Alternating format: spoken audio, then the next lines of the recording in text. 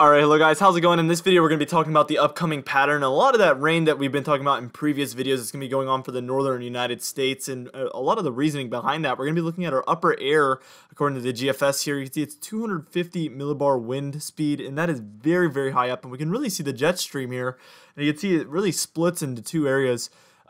Here, starting at the western United States, you can see there's two areas where we see this jet stream set up, and it's in Southern California there, and then up north above Washington in Canada, that heads south into kind of the northern central United States, and then into the south, or mid-Atlantic and northeastern states of the United States.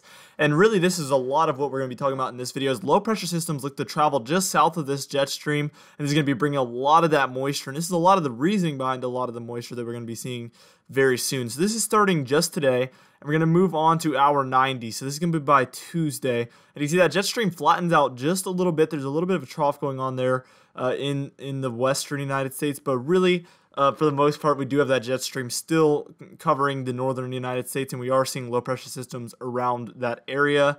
Moving on again to hour 168, and this is by Friday, and you can see that jet stream has kind of caused a ridge there in the eastern United States, and this could be a little bit of a let up in the precipitation. We shouldn't be seeing quite as much precipitation while this happens, but as you can see by hour 324, and this is getting very far in at this point, so this isn't going to be very accurate. This could be quite similar to what we see though, and that looks like the most likely case here, but there's a lot of things that could change.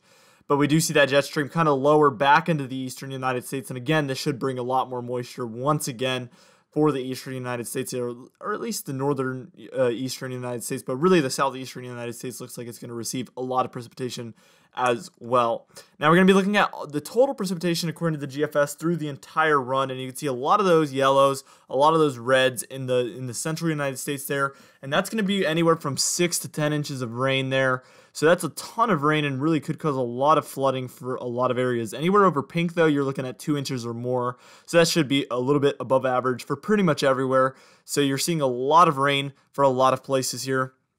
Blues and pinks, again, is anywhere from half an inch of rain, upwards of 4 inches of rain, and into the purple, that's 4 to 6 inches of rain. And then red, you're at 6 to 8 inches, and then 8 inches and up is in the yellow shades there that you can see on the map. So that's where we're going to be seeing a lot of your precipitation. Particularly, it looks like for Oklahoma, Missouri, Arkansas, Kansas, Tennessee, Kentucky, Indiana, Illinois. Those areas look to be like the bullseye there for the rain, but really a lot could change as this is, again, through 384 hours, so a lot could change as we head into the future. This just looks like the most likely outcome at this point. And I wanted to show here the CFS V2 as well. And this is kind of like the precipitation anomaly. So this is comparative to normal. So a lot of those greens is where we're seeing more precipitation than normal. And this is for 1 week. So you can see through the next week, we can see a lot of those green areas seeing above average precipitation. And then we're going to even look to next week, and you can see, again, a lot of those areas seeing green once again. Oklahoma, Kansas, Missouri, Arkansas, Tennessee, Kentucky, all of those areas seeing above average precipitation for 2 weeks in a row is going to lead to a lot of rain, again, like I said during this entire video. Anyway, guys, I hope you enjoyed this video, and I hope to see you in the next one.